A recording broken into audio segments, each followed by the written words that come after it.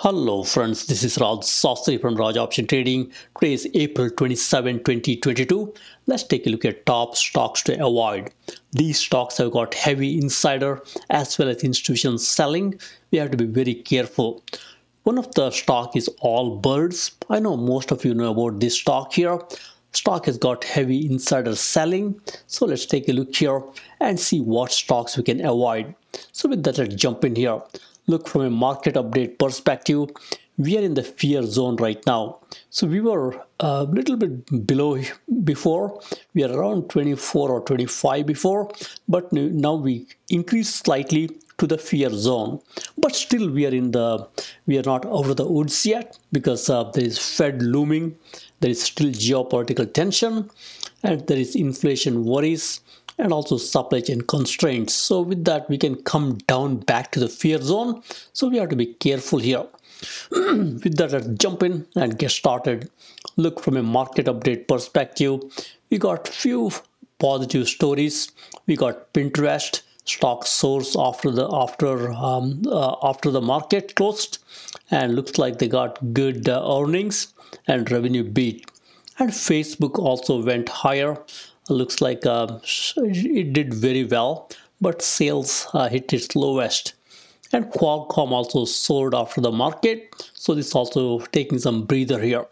So with that, look, from a market perspective, Dow Jones Industrial Average did very well in the beginning, came down toward the end, but still look, we are up today, which is a good news here, and we're up 61 points. And Nasdaq, similar trend here. Finally it went down. Look, Nasdaq is down today, just 1.81%, but not too much. S&P 500 eked a small gain here, but look, toward the close it's also weak here, but finally it gave a slight positive close here. It's 8.76 up. That's good. From a futures perspective, look, futures are trying to be opening a little bit higher. Look, we got Dow Jones, S&P, as well as Nasdaq slightly higher, and Nasdaq is a little stronger with some of these tech earnings doing well. So with that, oil is trading down, as you can see here, and interest rates are trending higher, so we got to be a little bit careful there. So with that, let's jump in and look at the ETFs here. So ETFs will give you a very good picture where the market is going and what might happen next. So with that, let's jump in, look at the ETF. Look, we got a one-day chart here. In one day, I think we had a mixed picture here. Look, the beaten down technology stocks, they did very well. Look, we got XLK right here in the middle here. XLK did very well, up 1.5% today. And look, we got material sector, XLB also went higher, 1.5% higher. And then we got your XME, which is precious metal. Also, they did pretty okay today. And on the losers side, we got a bunch of losers here. Look, XLC came down mainly because Facebook, as many of you know, came tumbling down. But after the market, it went higher. And then we got a few more with the slightly lower here. You can see a couple sectors here, including I think XLE went higher today. I think it's doing pretty okay here. And one thing I always watch for is, in these ETFs, keep watch on how 1 day, 5 day, 10 day, 1 month, 6 months, and 1 year, how they are doing. That will give you a good idea what's going on here. Look, if something is weak in a year time frame, and if you think it's improving in a near term, then there is a positive vibe here. Look, we got a couple names here. 1 year down, but in a 1 day time frame, it's going higher. You could take a look at such names here. They might do very well. So one more thing I closely watch is, if you see here, we got Bollinger Band 20 and the SMA, simple moving average. We got 5 day all the way to 200 day here. So if you see something very weak in a 200 day time frame, but it's improving in a 10 day and a 5 day time frame, you can and even Bollinger Band 20 time frame, then it's improving. So as an example, you could look at some names here. Look, we got QQQ here. Keep watching QQQ. Look, it's down 16% from 200 day moving average. and down 15% from 120 day moving average, but it's slightly higher in Bollinger Band 20. That tells you near term there is some positiveness with the QQQ here. Even though QQQ is sold off, there is some hope here. And same story as it comes to EEM emerging market. Even though it's sold off big time, it is slightly higher in the Bollinger Band 20, a little higher from lower band here. On the other hand, we got XLE here. XLE is doing pretty okay. It's above its 200-day moving average and also above 120-day moving average. But look what's going on here. It's below its 5-day, 10-day, 20-day moving average. That tells you, even though it did pretty well in the past, it's struggling in the near term. So we got to be thinking, a little carefully about these scenarios. It may not give you, better investment from this point onwards. And as you see here, we got a few more things going on here. Look at the names which are doing very well in Bollinger Band 20. And also you can look at 5-day, 10-day, 20-day. If something is improving in that time frame, those are the good ones you can take a look at. So as an example, we got a few more here. Look, we got one more right here. TLT looks like bonds are slightly improving in near term. So looks like a bond is slightly recovering. Look, it's above its Bollinger Band here by 4%. Even though it's beaten down big time in 120, 200 day in the longer term, in the shorter term, it's showing some improvement. And we got similar time frame in a similar trend in XLI industrial. Even though it's beaten down, it's showing some improvement. It's trying to go higher in the Bollinger Band 20. It's higher by 0.37%. So that gives you a good idea. Keep watch on near term here. If you see some slight improvement in the near term, whereas in the long term it's completely clobbered, you could take a look at those names. It tells you they're trying to trend higher, so you could slowly buy those names here. Other good example here is XRT here, retail got clobbered. Not retail, actually next one here, home builders got clobbered. But look, in the Bollinger Band, they're trying to go higher than their 20-day Bollinger Band in the lower band. So that also is a good recovery type play here.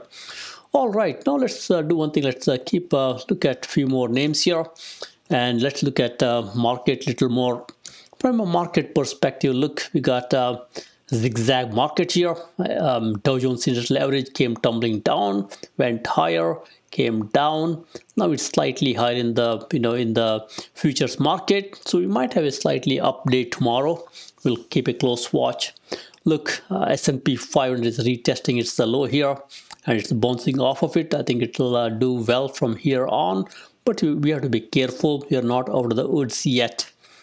And Nasdaq is weak here. Look, it's successfully retested its low and trying to bounce back at this time here. And Russell is also same story here. It retested the lows and trying to bounce off from its lows here. And with the US dollar getting strengthened here, gold is still slightly struggling, as you can see here. It's coming down off rate with the dollar strengthening. Got to keep a close watch on gold. As it comes down, it's okay to slowly buy some gold as a hedging position here. Crude oil, after jumping high here, look, it went high around 130 here. Now crude oil is trying to settle down around $100 here. So crude oil could be a good one. There's a lot of geopolitical tension. It might retest the lows around 95, but I think we can slowly start buying crude oil as it comes down. And look, bonds are trying to go higher. That will make the interest rates come lower. So we got to keep a watch on this phenomenon here. If interest rates keep going higher, then stocks will take a back seat. All right, now with that, let's look at stocks to avoid. So these stocks, as you can see here, keep a watch on insider selling here. Insiders are selling big time, as you can see here. And institutions are also either selling or doing nothing. So that tells you there's not too much support from institutions also.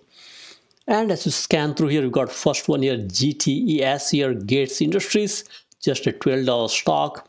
Look what's going on here. Heavy insider selling. Insiders are selling 98% higher recently. and institutions are also selling. That tells you there's a selling pressure at this time. That's why look what stock is doing. Stock is down 1 day, 5 day, 1 month, all the way to 1 year. This stock is down all along, as you can see here. And also as you scan through here, we got buyback yield. Looks like company is not diluting their share count, which is good. And they also have some debt, $2.6 billion debt, and they're paying around 4.80% interest rate. Not too bad. But what's bad is, insiders are selling heavily and institutions are also selling heavily. That's not a good news for the stock. That's why it's coming down here. So as we scan through here, we got debt to equity ratio here, not too bad here. It's slightly higher, and they do have money to cover short-term interest rate. But look, insider selling and institution selling is not a good sign here. And then we got a few more here. Look, we got Trinity, next one here. Trinity also look heavy insider and institution selling, mainly heavy insider selling. And stock is also not doing great. Look, stock is down all the way from 1 day and all the way to 6 months here. And this one has got some good prospectors for next year EPS growth here. And looks like this company is also buying back its stock. That's why buyback yield is pretty solid here. This could be okay candidate, but right now look what's going on. It's heavy insider selling. That's why stock is taking a beating here. And then we got a few more here. We got LFG here. LFG also look heavy insider buying as well as heavy institution selling. And LFG, as you scan through here, it's got some debt, but it's manageable. But heavy insider and institution selling here. Then you got Allbirds here. Look, same story. Heavy insider selling here, and heavy institution selling also. And Allbirds, look, it's paying 15% interest rate on its loan here. Looks like loan is not too much. It's almost negligible, but high interest rate it's paying on its debt. And then we got a few more here. We'll not talk about all of them, but keep a watch on high debtors also here. We got a few high debtors. Look, Newell Brands, household name, looks like they got a high debt load here, but they don't pay too much interest rate on the debt, just 4.6%. So this also has got high insider and institution buying, and same story with Hain's. Hain also looks like there's a high insider and institution selling. You got to be careful with Hain also. And the list continues here. You got some of the famous companies like Spice here, Virgin Galactic. Look, same story here. Insiders are selling heavily, and Virgin Galactic is also paying heavy interest rate on its debt. Debt is not too much, but it's a heavy interest rate, as you can see there. And we got a few more here. Ping, many of you know Ping here. It's a identity solution identity provider. Look, it's also look heavy insider selling here. You got to be careful with such names here. And we got a few more here. You got MP Materials, same story, heavy insider selling. And I would closely watch the folks with a high interest rate payment also. As an example, you got CDEV. Look, CDEV, not CDEV, the one before that, the one right here, HYMC, looks like that's got a heavy, heavy interest rate payment. You got to be careful with such names here. And we got a few more. Keep a watch on the insider and institution selling. The moment you see heavy in both scenarios, like HYMC is a great example here. Look, both insiders and institutions are selling, and it also has a high interest rate payment on its $161 million debt. All right, so we got a few more with the high debtors. Look, AMC, insiders are selling big time. It also has a high debt, $10 billion debt, not too much interest rate here. And then we got AGL here, same story here. AGL looks like got high interest rate here, 10.90. So I would watch these carefully here.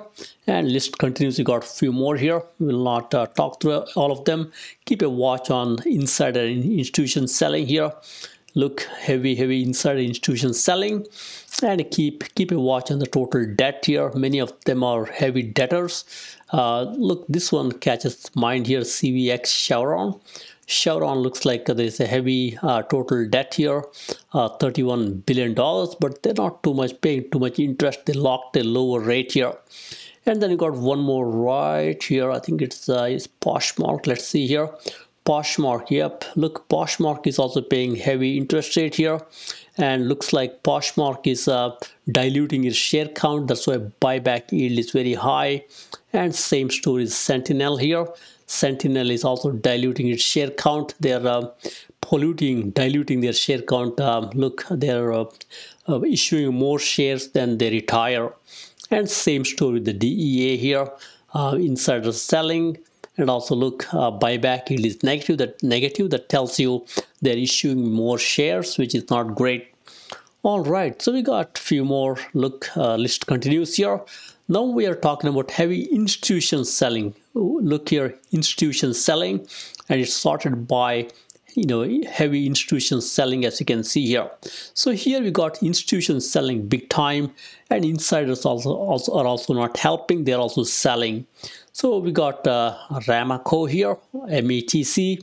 Look, institutions are selling big time, and look, this company is not in 1 year and 5 years it's done great, but it's in 1 day and 10 days it's losing out here. So we got to keep a close watch on this one also. And then you got a few more here. Look, Clovis Oncology stock is down long time. Look what's going on here. Both insiders and institutions are selling. That's taking a beating on the stock here. Stock is down. It's looks like it's trying to have a short squeeze. But look, buyback yield is negative. That tells you the company is diluting its share count big time. And we got a few more here. Look, we got Oscar also, both insiders and institutions selling. This company is diluting big time. Look at the buyback yield. They are basically diluting their share count big time here. And we got a few more here. Look, all these have got high institutions selling. We got Fastly. It's been down for a long time, as many of you know here. And this company is really institutions are selling big time here. And we got a few more. Logitech, it's been down for a long time. Look what's going on here. Institutions are selling. That's why stock is taking a beating. And keep a watch on the buyback yield here. If you see big negative number, that tells you these companies are polluting their share count here and diluting their diluting their shares. So I would be careful about those names here. We got Cooper Software. Cooper Software insiders are selling big time. And next one here, Editas. Editas looks like this company issues more shares. That's why Editas has got a high negative buyback yield. It's telling you they are diluting their share count at this time here. And we got a few more here. Look, we got Palantir Technologies. Looks like Palantir Technologies insiders are selling big time. That's taking some pressure. I mean, institutions selling. That's taking some pressure on the stock here. All right, so we got a few more going on here. Look, here we got some insider selling going on. Let's see here. I think we talked about, there is some insider selling going on here. So I think we looked at this already. So with that, thank you very much. Happy investing and trading. As usual, keep a watch on insider and institution selling. If you see big numbers, be a little more cautious. All right, thank you very much.